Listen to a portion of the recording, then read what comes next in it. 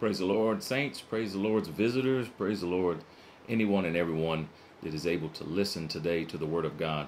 I'm grateful to have you here today, and really want to just discuss something that is very important. A very common verse that is seen and even read is in John chapter 14, verse 6.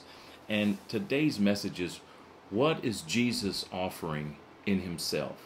What is in Jesus? What is he offering to us? And what is it that we need to understand about his offering and what he is offering? So if you would, just turn to John 14 and verse 6. And as you're turning there, I want to go ahead and let's spend some time just in prayer, getting our hearts and our minds right before God so that we can make and create our heart just fertile ground for the Word of God, so that when the seed is planted, it can grow. We can get rid of all the weeds and the things, the thoughts, get rid of our mindset, and actually put on the mind of Christ. Amen? So let's go to the Lord in prayer. Our gracious God, Lord, we just thank you. We love you. We're so grateful for the word that you have given. Lord, we're thankful because your word became flesh and blood, and it came here on this earth to make a sacrifice for us. And it's at this time right now that we bind and shackle the works of the enemy in the name of Jesus. And Lord, in the name of Jesus, we ask that your spirit would be loosed right now upon this very message. Lord, that these lips of clay would decrease, and that, Lord, your words would come forth. It's all in the precious and the most holy name that we know of, in Jesus' name. Amen. Hallelujah. All right. Very glad to see that you're here today. So what exactly is in Jesus? What is he offering? What's in Christ that he's offering us? And so a very common verse that we have is in John 14 and 6. I dare to say that most of you have heard this verse. And we're going to go into the three things that he says that he is. In John 14 and 6, Jesus said unto them, I am the way, the truth, and the life. Three things. The way, the truth, and the life. And then he said, no man cometh unto the Father but by me. So with this said, I want to look at the three aspects of things that he said that he is and what he's providing. What is in Christ? It's the way, the truth, and the life. Now what's interesting is the disciples were with him, and this response that he gave was as a result of him talking about leaving and going somewhere. So if you look at the beginning of the chapter in John 14 and 1, he said, let not your heart be troubled. You believe in God, believe also in me. And he's going to reveal some things here in a little bit. He said, in my Father's house are many mansions. If it were not so, I would have told you. I go and prepare a place for you. Now, wait a minute. Watch this. What's already present in heaven? What's in there? In my Father's house are many what? Mansions. I've been to so many funerals. I've heard this preached at so many places. And what they do is, watch this. We're going to read a little further. They're going to say how God is going to make you your own individual mansion.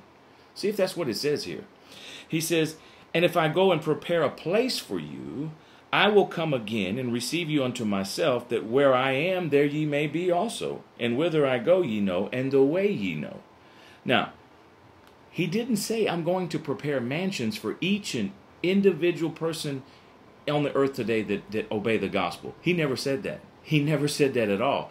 Matter of fact, we are his bride. How many of you are going to have a bride, and you're going to stay married, and guess what? The bride is going to go stay somewhere else.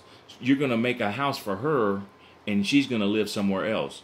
He said that in the Father's house there were already mansions. I'm just clarifying this. This is a freebie.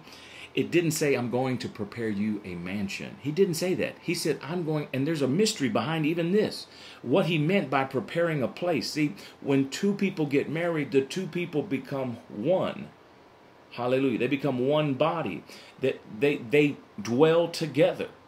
So this is a farce. But what is he saying? He said this, though. He says, where I go ye know, and the way ye know. Now what's interesting about this was in John 8, a few chapters earlier, he had told the Pharisees something, and we've dealt with this a few times here over the last several weeks, but I want you to see this. He talked about something about this way, where he was going.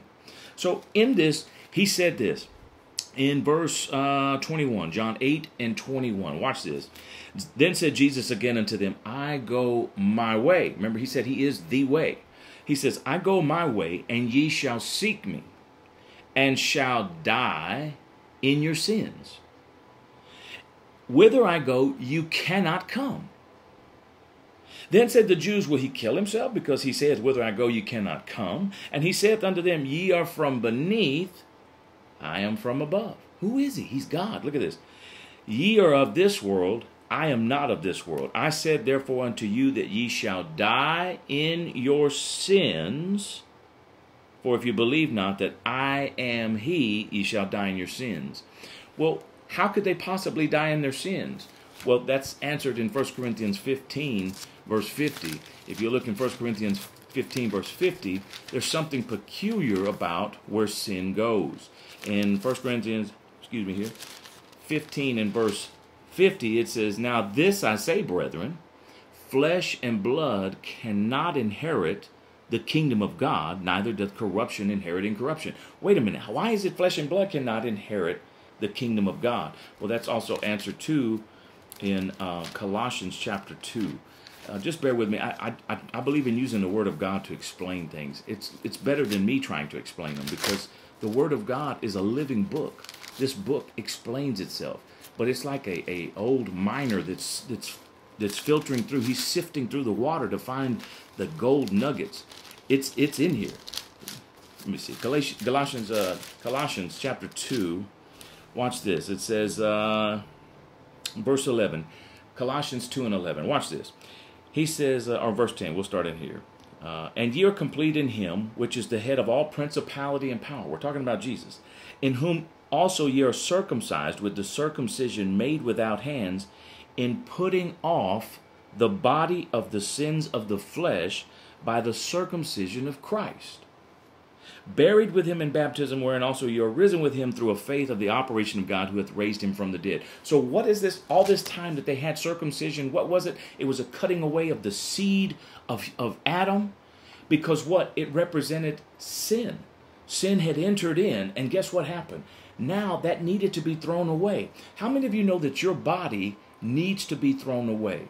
Your body is going to go back to the dust.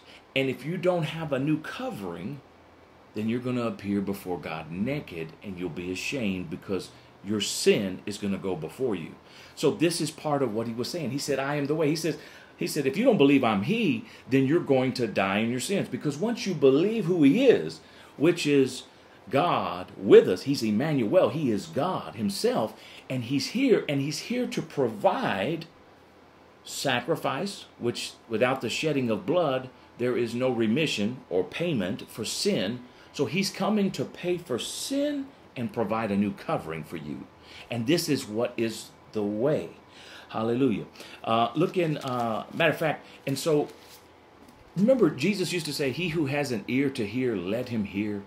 He would always say, he was saying this numerous times, he that has an ear, let him hear. Why was it? Because there was something special going on about why he was even saying that. Because in the Old Testament, they always had prophets, but something different happened. If you go to Hebrews chapter 1, I want you to see something. This is something I just want to bring up. In Hebrews chapter 1, I want you to see a little mystery about who Jesus is. Now, have any of you ever taken a picture? If you took a picture right now of me and you showed it to somebody, and they'll say, who is that? You say, well, that's Ray. That would be an image of who? Me. Watch at the wording here in Hebrews chapter 1. God, who at sundry times and in diverse manners spake in time past unto the fathers by the prophets. So how did he speak to them in the Old Testament? By the prophets. Thus saith the Lord. Thus saith the Lord. Watch this, verse 2.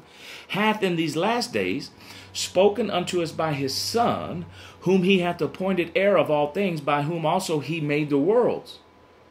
How did the worlds get made? The word of God was spoken. So watch this.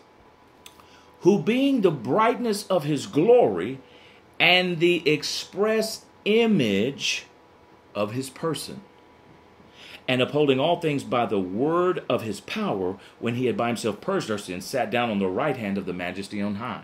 What was this all about? It was an object lesson. It was something to teach us that Jesus, who is Emmanuel, God with us, was God himself that came.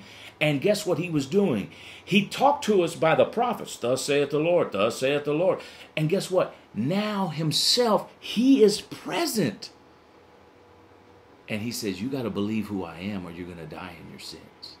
Very powerful. So he's the way. Where is he the way to? It's obviously to a heavenly place. It's obviously to a place of eternity where we have eternal life and we become one with him in marriage. This is what this is all about. This is why it's considered a great mystery in Ephesians chapter 5 about how a husband and wife, when they come together, they become one. And he talks about Christ and the church. This is a great, not a small mystery, a great mystery. Hallelujah. All right. So what about the truth? He said, I am the way, but he says, I am the truth. You know what? In today's society right now, I'm telling you, with all the elections going on and everything else, I'm just here to tell you that everybody's got a sparse. They got something about this and they got something about that. Same thing when I tell you about diets. If you're on the keto diet, this is how everything is going to be great for you. I'm telling you, and if you're on this particular diet and you only eat plants, never eat meat, blah, blah, blah, this is going to be great for you. And they can give you data on all of that. But I'm here to tell you, the only truth that I know of is Jesus. It's his word. That's the only thing I know. That is the only thing that I know that is the truth. So when he says he's the truth, why is it that the truth is what he's saying? What is it? Because did you know God wanted to be worshiped a certain way? And if you look in John chapter 8, go to John chapter 4, I believe it is. Let me look. I got to make sure. I don't want to tell you wrong, but I think it's in John 4. Pretty sure it is. All right, John 4, because he was dealing with the Samaritan woman.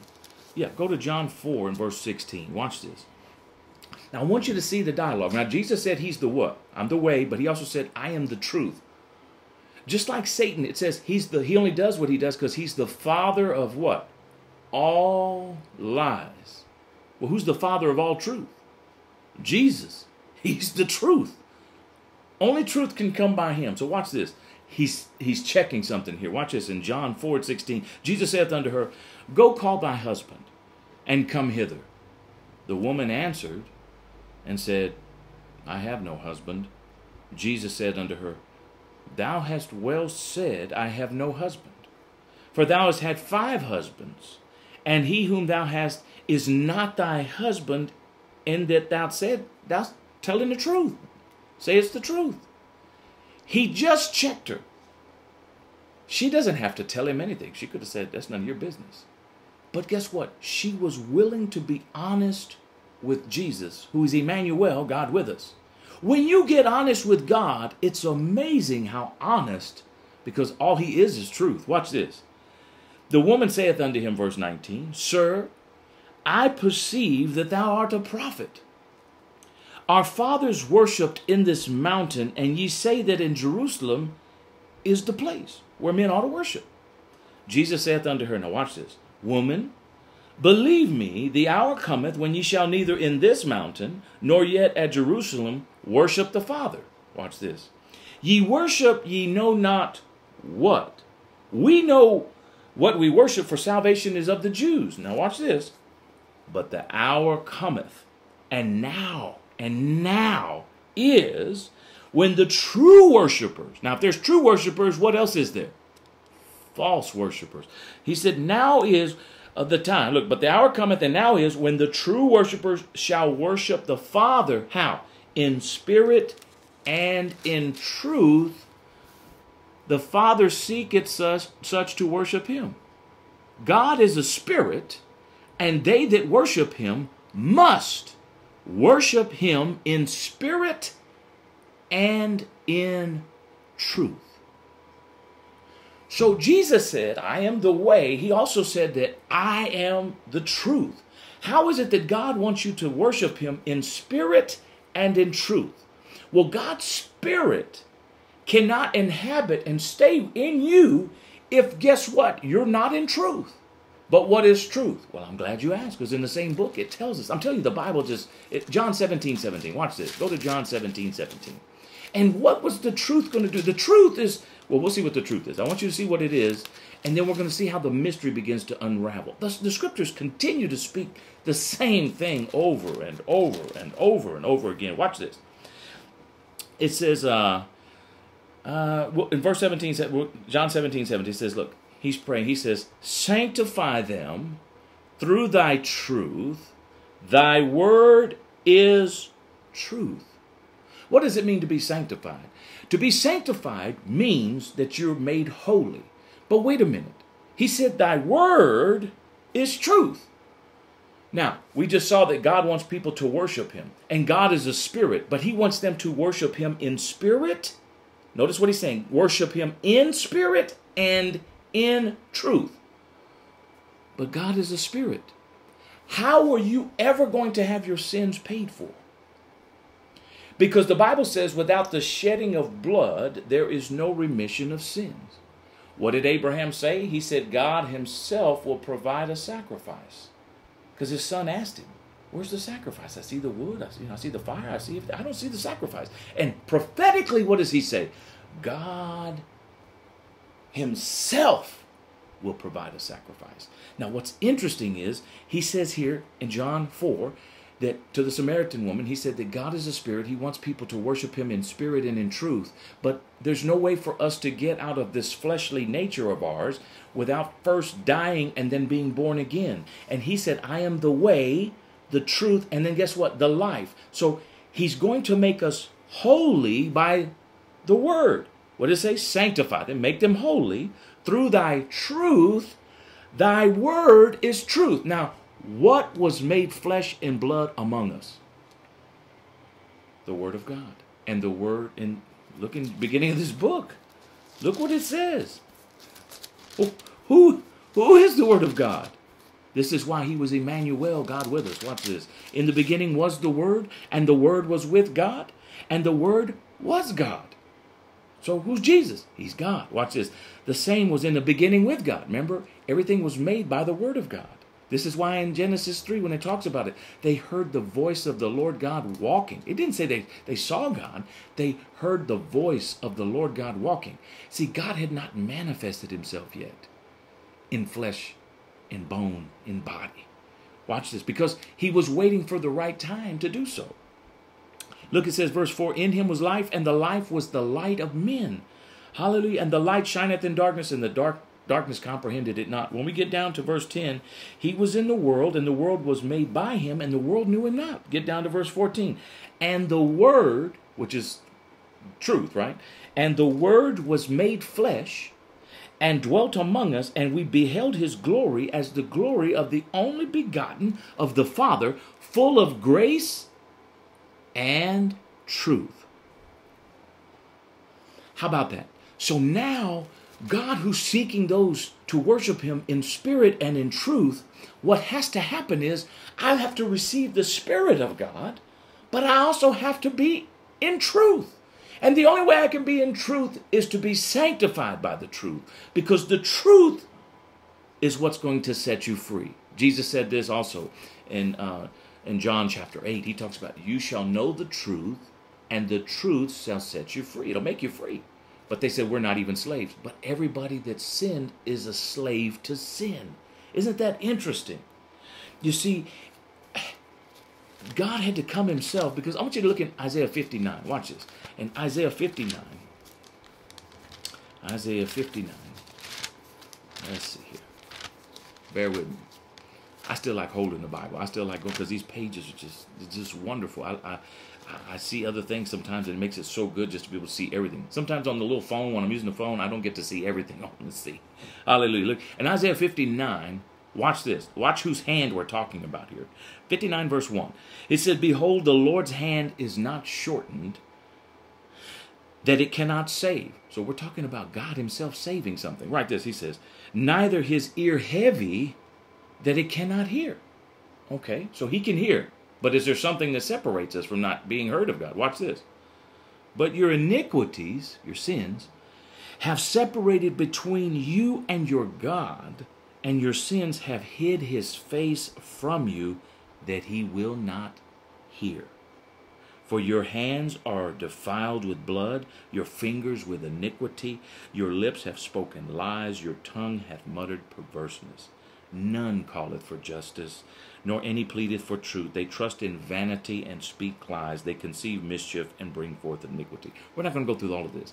But it says in the end of this, when you get in verse 16, this is something that God did. Look at this. Verse 15, yea, truth faileth, and he that departeth from evil maketh himself a prey, and the Lord saw it. Who saw it? The one God that we know of, the one true and living God. God sees it. Watch this. He saw it, and it displeased him, and there was no judgment. So what does he do? Watch this. And he saw that there was no man. Notice there's no man. And wondered that there was no intercessor. Therefore his arm, that's him, his arm brought salvation unto him, and his righteousness sustained him. For he, God, put on righteousness as a breastplate, and a helmet of salvation, and upon his head, and he put on the garments of vengeance for clothing, and was clad with zeal as a cloak. According to their deeds, accordingly he will repay fury to his adversaries, recompense to his enemies, to islands he will repay recompense. So shall they fear the name of the Lord. Isn't that interesting? Jesus said, I've come in my Father's name. What is the name of the Lord? This was another mystery that was kept hidden. Watch this. It says, they will fear the name of the Lord from the west, and his glory from the rising of the sun. When the enemy shall come in like a flood, the Spirit of the Lord shall lift up a standard against him. And we can go on and on. What is this? He is, guess what? The truth. He's the way. What is he doing? He's making this way. He's making things right. This is the way that he was giving us what we needed in order to do this. But he wanted us to be able to worship him in spirit and in truth. But he couldn't until, guess what? He made a way for us. This is why Moses was what? Moses was a deliverer. Moses actually did what? He helped the children of Israel, being led by God, to get them out of bondage from Pharaoh, which is a type and a foreshadowing of what Jesus did. Moses said this. He said, there's going to be a prophet like unto me that's going to come. Him you listen to. This is why the Pharisees even asked, they were so caught into Moses. And Jesus, when he tells them, he says, Moses, whom you put your trust. What? He's talking about Moses. Spoke of my day. Why? Because the true deliverer was going to come that would lead us out of the bondage of sin that we're in right now. What's in Jesus? He said, I'm the way, I'm the truth. This is the truth. This is the truth that will set you free. You shall know the truth. I guess we need to read that. In John 8, go to John 8. We need to read this, I think. I think the Lord's showing me. We need to read it. We're dealing with the three things that Jesus said is in himself, what he's offering. In John chapter 8, let me see. Look in verse 31. Jesus said to those Jews which believed on him, if you continue in my word, wait a minute, that means being in truth, because he is the truth. If you continue in my word, because the word was made flesh, this is how you can watch this, become his disciple. He said, if you continue in my word, then are ye my disciples indeed, and ye shall know the truth, and the truth shall make you free. Make you free from what? From sin and death, because in him was the way, the truth, and the life. Watch this. Verse 33. They answered him, we be Abraham's seed, and were never in bondage to any man. How sayest thou, ye shall be made free? Jesus answered them, verily, verily, I say unto you, whosoever committeth sin is the servant. He's the slave of sin.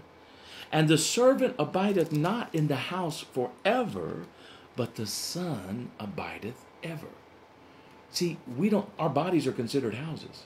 And if we're a slave to sin, and that flesh and blood cannot inherit the kingdom of God, and we have to put off the body of sins according to Colossians 2, we're not going to stay in this house forever. So that becomes an issue.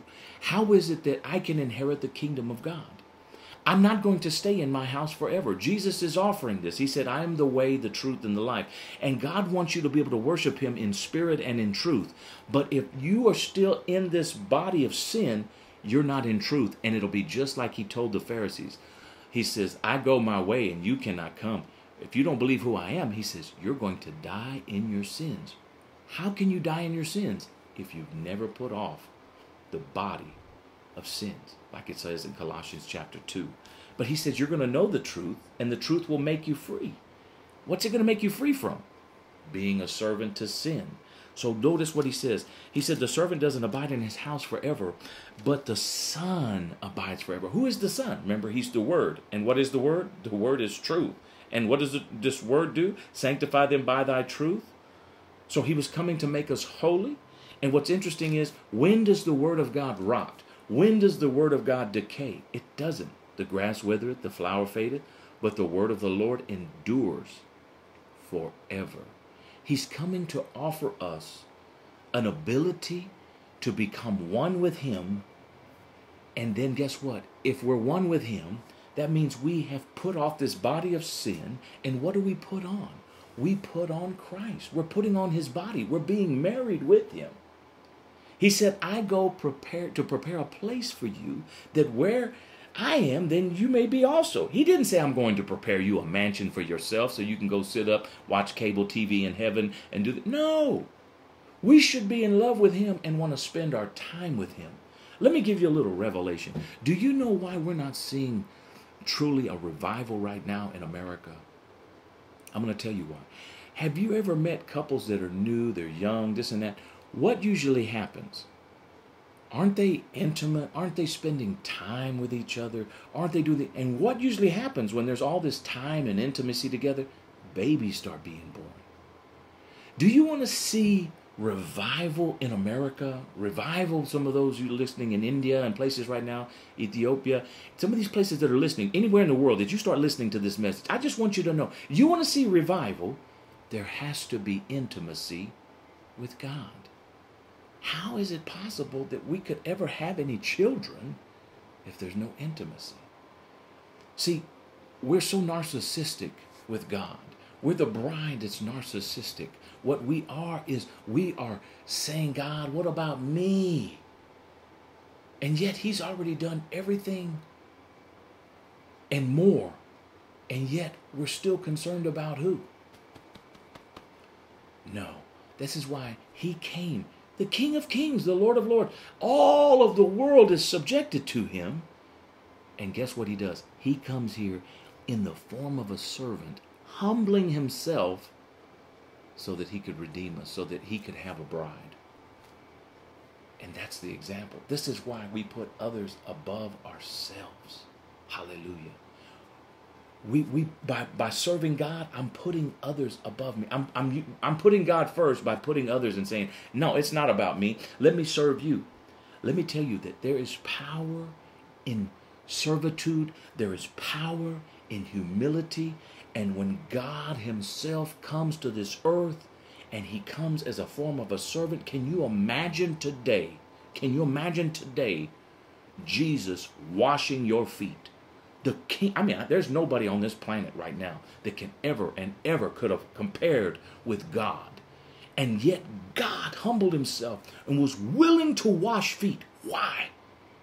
To show the power in servitude, the power in putting things in perspective. Guess what? The world's pyramid is like this. Everybody wants to get to the top. God's is like this. It's just the opposite. You want to be great? Become the least. Everything that you see in the world, whatever the world is after and chasing after, God is saying, I'm the opposite. There's a reason for that. It's because Satan himself is all about himself. He's all about himself. And guess what? That is what appeals to your flesh. Your flesh loves it. Do you notice that you've never actually had to teach a child to be selfish? Have you ever had to teach a child, look. Hey, this is yours. You need to fight for it. And you give them, let's say this is a toy. Do you ever have to teach a child to be selfish? No. God showed me this a long time ago. Guess what? Why do you have to teach a child to share? But you don't have to teach them to hoard things and mine. No.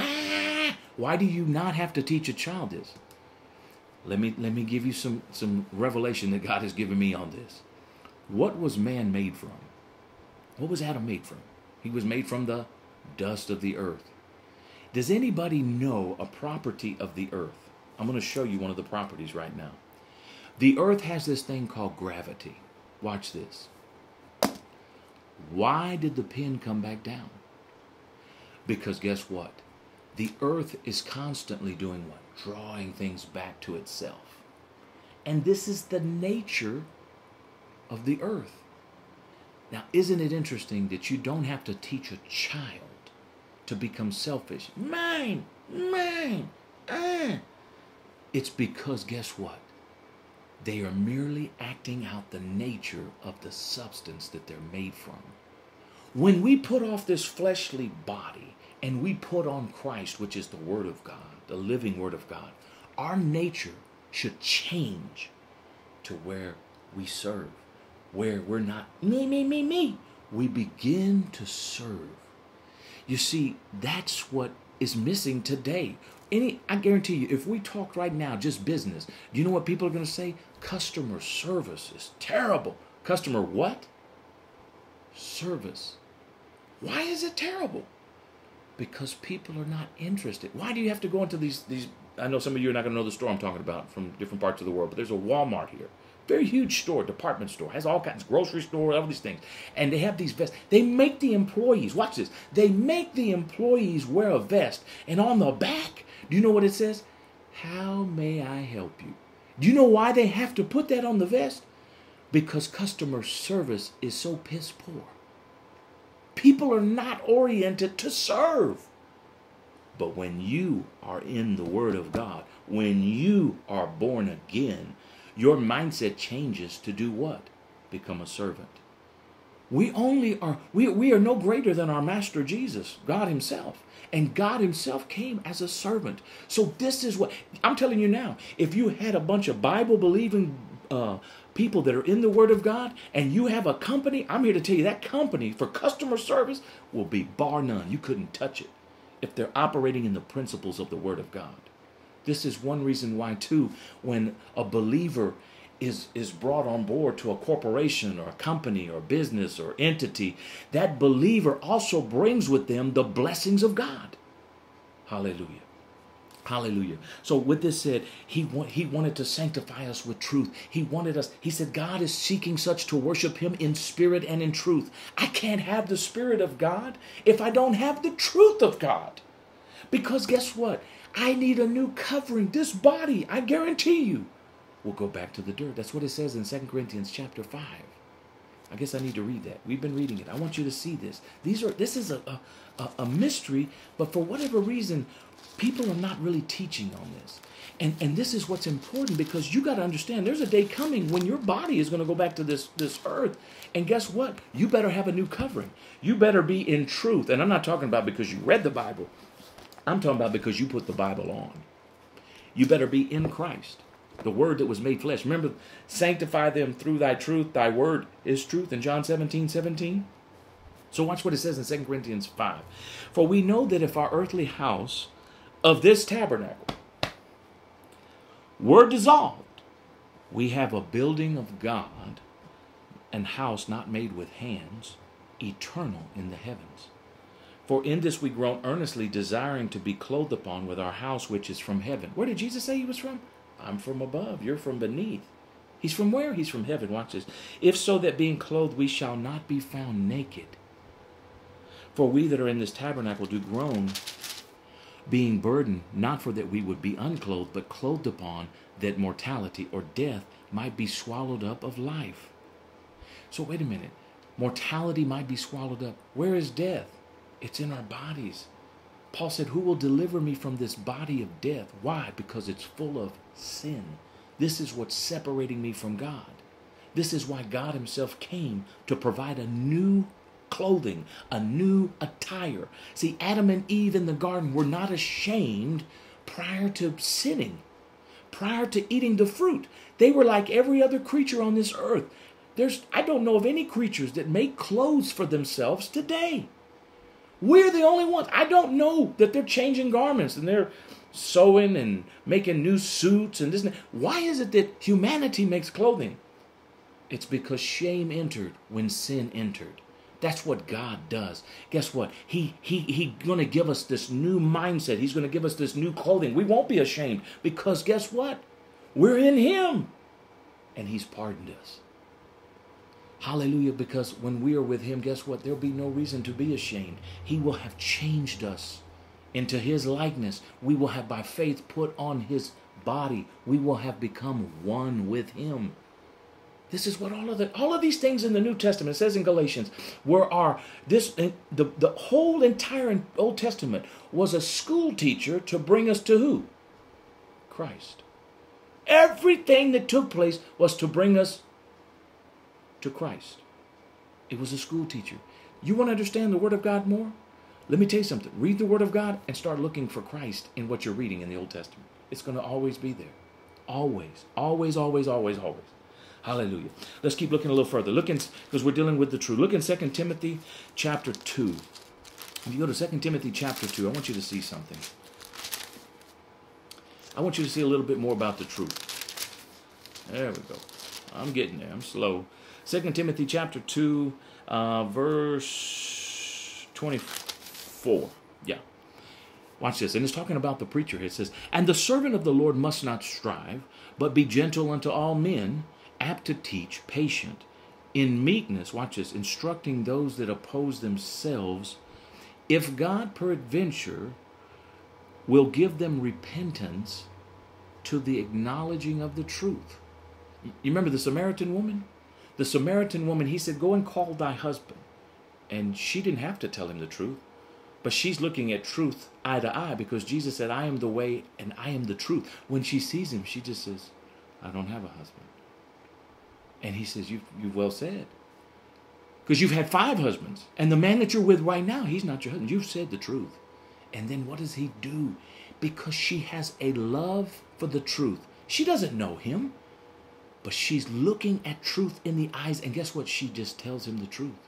There were people that looked Jesus in the eye and lied to him. What's the difference? And there was a difference in the revelation that she received.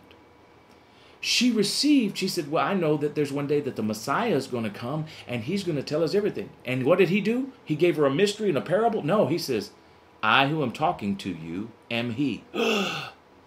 You see, it's amazing when you get honest with God that the truth is just right there. Hallelujah. So look at this. He says that God peradventure will give them repentance to the acknowledging of the truth. What is the truth? Who is the truth? What do you need to acknowledge? Hallelujah. You need to acknowledge Jesus. That who is he? He's God. He's God who came in the flesh. He's God who is doing what? He's providing you with a way, because he's the way, the truth, and the life. He's providing you a way, but you can't get on this way without the truth, because the truth is what needs to sanctify you and make you holy. And then you can't have life, which the life-giving spirit, which is mentioned in 1 Corinthians 15, we'll talk about that, the quickening spirit. He can't give you all of these things if you're not in him. And it took him to give us all of these things. Watch this. "And that they may recover themselves," verse 26, 2 Timothy 2:26, "that they may recover themselves out of the snare of the devil, who are taken captive by him at his will." Hallelujah. All right, let's look at another place. 2 Thessalonians. Watch this. 2 Thessalonians chapter 2 and verse 7. Watch this. "For the mystery of iniquity doth already work. Only he who now letteth will let until he be taken out of the way." Watch this. "And then shall the wicked be revealed, that wicked shall be revealed, whom the Lord shall consume with the spirit of his mouth." See, his mouth is powerful. The word of God is powerful. Watch this. "And shall destroy with the brightness of his coming. Even him whose coming is after the working of Satan, with all power and signs and lying wonders." And watch this. Now, this is important. "And with all deceivableness of unrighteousness in them that perish, because they receive not the love of the truth, that they might be saved." Do you have a love for the truth? Well, you better love Jesus, because he said, "I am the way and I am the truth." But he's also the life. Once you know who he is, once you've been revealed and you're in the word, you actually have the opportunity to become one of the true worshipers. There's plenty of people on the planet Earth right now that are false worshipers because they're not worshiping him in spirit and in truth. Hallelujah. I pray that you would receive this. Now let's just look quickly at the life. So in 2 Corinthians, let me go back to this. 2 Corinthians chapter 15. 13, I want to look at a couple things. How is it that Jesus is the life? How is he the life? Well, because we had sin against us, and so we needed to be reconciled. It's like doing a checkbook. You've got to reconcile everything. When you go to 2 Corinthians chapter 5, let me see here. 17. There we go. Yeah, 17. Watch this. Now, watch what he says here. Because Jesus said, I am the way, the truth, and the life. And we're going to go back and read that passage then and see if we get some more understanding out of this. Look in 2 Corinthians chapter 5, verse 17. Therefore, if any man be in Christ. So you have to be in Christ. Why? You can't be in him because he said, I'm going my way, and where I'm going, you can't come. Unless you believe I am he, you're going to die in your sins. So watch what it says. Where do you need to be? Therefore, if any man be in Christ, he is a new creature. Watch this. Old things are passed away. Behold, all things are become new. And all things are of God, who hath reconciled us to himself by Jesus Christ, and hath given unto us the ministry of reconciliation. Watch this, verse 19. To wit, that God was in Christ, reconciling the world to someone else. No, reconciling the world unto himself. Wait a minute. You mean to tell me God, when you saw Jesus, you were saying, oh, that's right. That's why he was called Emmanuel, God with us. Watch this. To wit, that God was in Christ, reconciling the world unto himself, not imputing their trespasses unto them, and hath committed unto us the word of reconciliation. Hallelujah.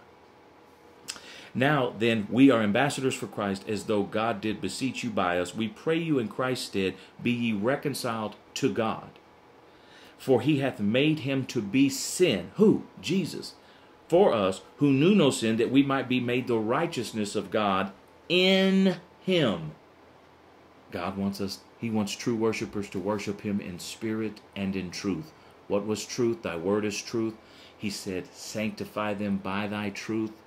How is he going to sanctify? He made him, for he made him to be sin for us. The word of God that was made flesh was made to be sin. The sins of the world were placed upon him, and he made a payment. Hallelujah. Matter of fact, while we're here in 2 Corinthians 15, we might as well hop back over to 1 Corinthians 15, just a few pages over, so you can see what I was talking about when I say that there was a spirit. Jesus is this life-giving spirit. Watch this in verse 45 of 1 Corinthians 15:45. Watch this. And said, so it is written, the first man, Adam, was made a living soul. The last man, the last Adam, was made a quickening spirit. What is this quickening spirit? You see, God breathed life into Adam,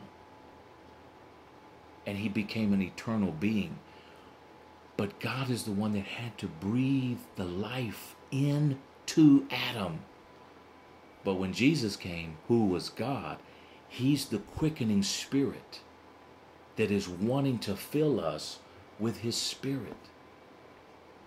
He's the quickening spirit. Howbeit that was not first which is spiritual, but that which is natural, and afterward that which is spiritual. The first man is of the earth, earthy. The second man is the Lord from heaven. Where's Jesus from? What did he tell the Pharisees in John chapter 8? He said, I go my way. He says, you're from beneath, I'm from above. He's telling, here it is again. Look at this. The first man is of the earth and earthy. The second man is the Lord from heaven. Now watch this. This is you and me here. Watch this. And if you believed, watch this. As is the earthy, such are they also that are earthy. That's every last one of us right now on the earth. And as is the heavenly, such are they also that are heavenly. We're referring to Jesus now. Watch this. And as we have borne the image of the earthy, that's you and me, we shall also bear the image of the heavenly. Why? Because he is the way, the truth, and the life. And I can't be sanctified without the truth. And it was the word that was made flesh, because sin has to have a blood payment. Without the shedding of blood, there is no payment for sin. And because of this, because God came in the flesh, he's providing for us clothing to put on that when this body goes back to the earth, we're not found naked. And now we have life once he fills us with his spirit. I got the full benefit of Jesus, which is, guess what? The way where? To heaven. I've got the truth, which set me free from sin, which also sanctified me before God, where he did not impute sin to me anymore. It was taken and put on Christ. And then guess what? I have life eternal with him. You see, everything that's going to happen to everyone that has lived on this earth is eternal. Either you will die eternally or you will live eternally. So last place I'm going to read. Last place that I'm going to read. Because he said he is the life. But I say last place. I'm assuming I am. The Lord may show me one more to read. I don't know. I got to be obedient to what God tells me. Amen. If you go to Galatians 2 and verse 20, watch what it says. This is a little bit of everything here, but watch this. This is about the life. Watch this. I am crucified with Christ. Nevertheless, I live. Yet not I, but Christ liveth in me. And the life that which I now live in the flesh, that's right now, I live by the faith of the Son of God, who loved me and gave himself for me. Wait a minute. The life I'm living now, I'm not even living, guess what? I needed the faith to be able to follow him as the way, the truth, and the life. But now, because I've mixed my faith with the Word of God and I've become one with him, guess what it just said there? I'm now living by the faith, God's faith. Oh, I hope you can receive that. That is pretty powerful. So what does the enemy want to make sure that you understand? Is that you don't understand the power of God that he has made with you when you become one with him. He's giving you the faith to be able to remove mountains. He's giving you the faith that would bring glory to him. He wants us to bring glory to him because we're participating in the glory, which is the putting on of Christ. Because that's why it talks about we beheld his glory in John 1 as the only begotten of the Father. When we put on Christ... Okay, yes. Okay, matter of fact, while we're right here in Galatians, hold on. Galatians 3:27 is, for as many of you as have been baptized into Christ have put on Christ. That's the word of God. Go to John chapter 1. I want you to see this. I want you to see this. We're gonna. I feel it, Lord. I feel it. Hallelujah.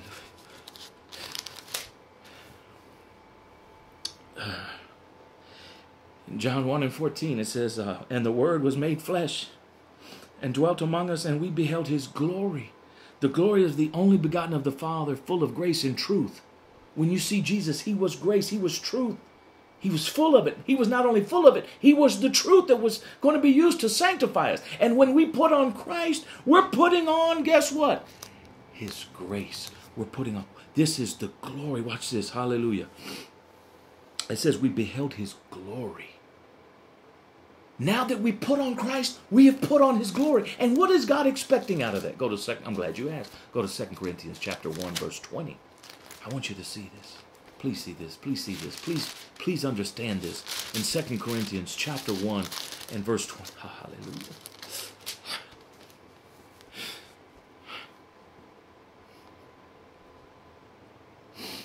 For all the promises of God,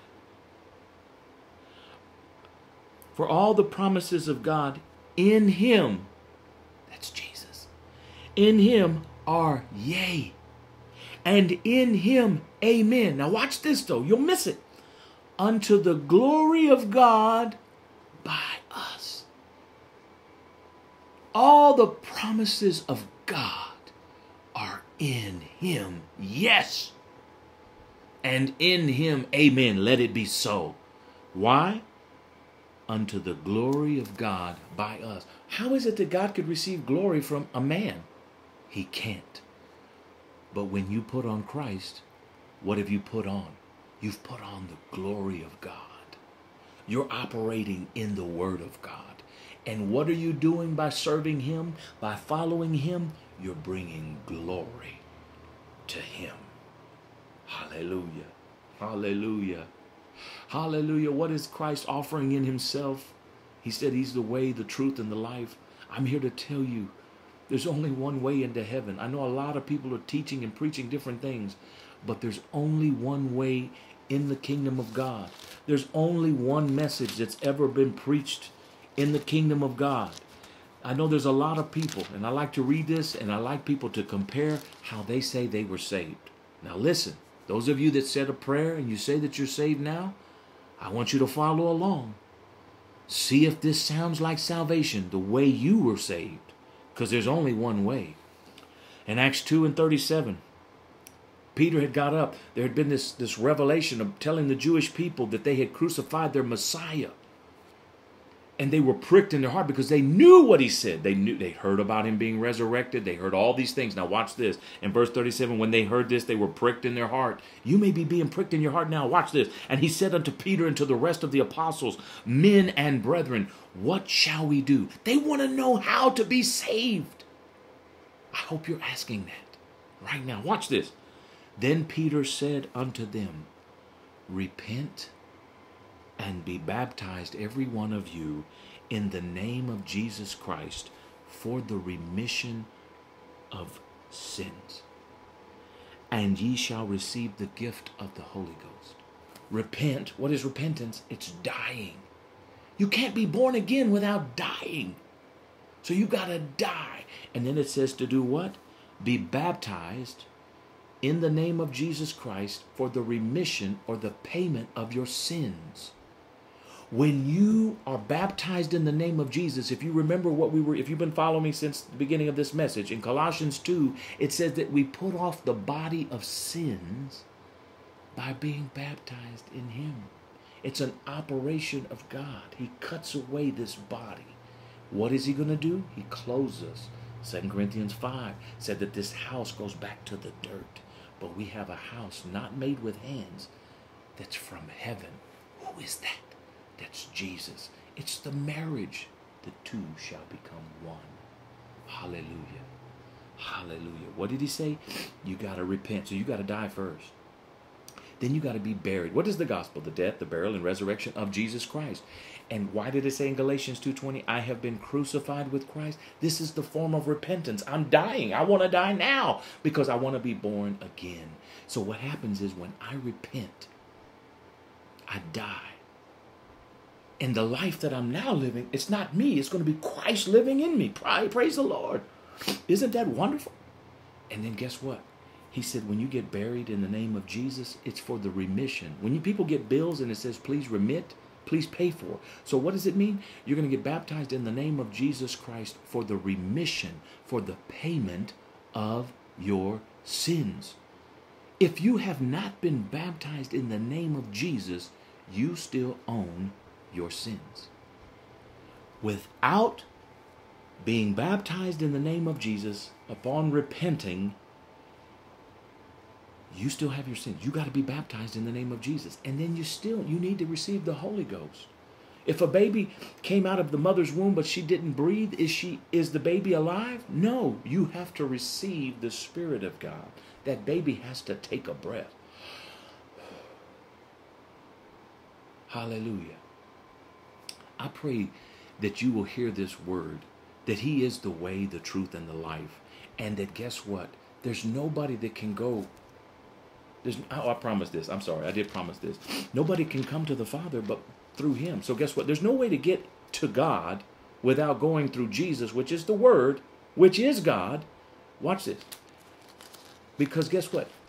What separated us? In Isaiah 59:2, it says, but your iniquities have separated you from your God.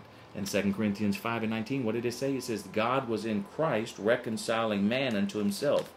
So let's see if these verses make sense again. In John 14, watch this. Let not your heart be troubled. Ye believe in God, believe also in me. How can he say that? Because he's God. Watch this. In my Father's house are many mansions. If it were not so, I would have told you. I go to prepare a place for you. And if I go and prepare a place for you, I will come again and receive you unto myself, that where I am, there ye may be also. Side note, he didn't say I'm going to make you and you and you and you and you your individual mansions. We're being married to the King of Kings and the Lord of Lords. He wants us to dwell with him because he loves us. He says, and whither I go, ye know, and the way ye know. Now watch this. Thomas saith unto him, Lord, we know not whither thou goest. How can we know the way? Jesus said, this is the verse we're dealing with today, I am the way, the truth, and the life. No man cometh unto the Father but by me. Who was in Christ? 2 Corinthians 5:19 said what? God was in Christ reconciling man unto himself. So who is speaking? Who is in Christ? God is, right? He said, nobody can come to the Father but through me. Why? Because he's the Word of God.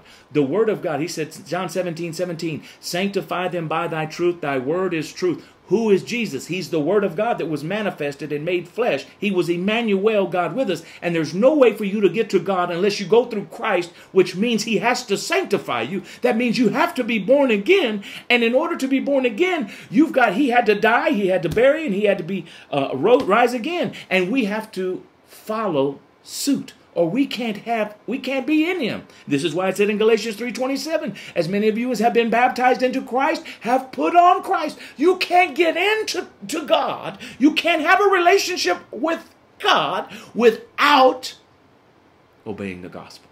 Now watch this, watch this. He said, I'm the way, the truth, and the life. No man cometh unto the Father but by me. You got to be sanctified. Watch this.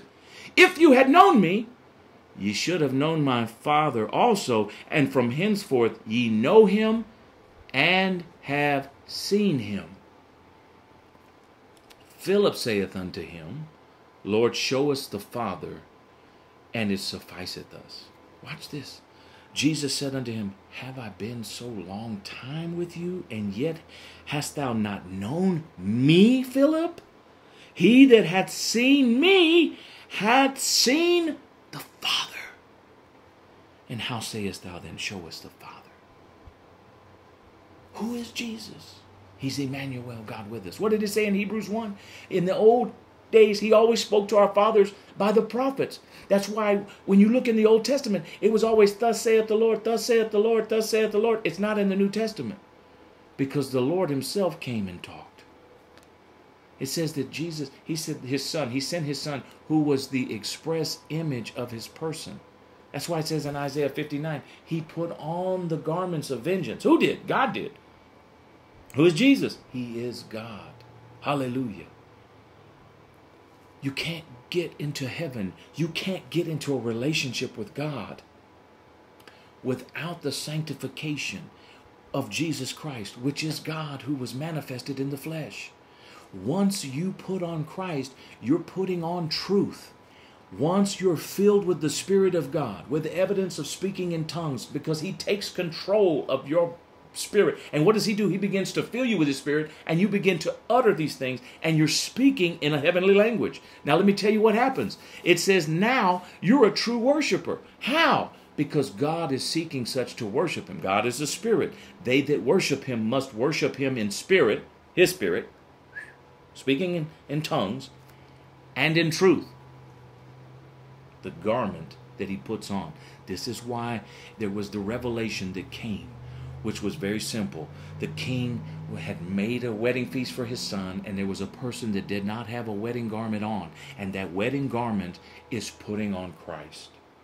The king said, friend, how did you come in here? And he says, nothing. He was speechless.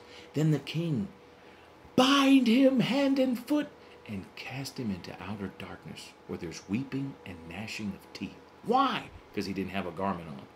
Because there's no way for you to inherit eternal life without putting on Jesus. Hallelujah. May the Lord bless you. May the Lord keep you. May his face shine round upon you. And may this revelation make its way into your heart, and that you do obey the gospel. God bless you. Thank you very much for watching.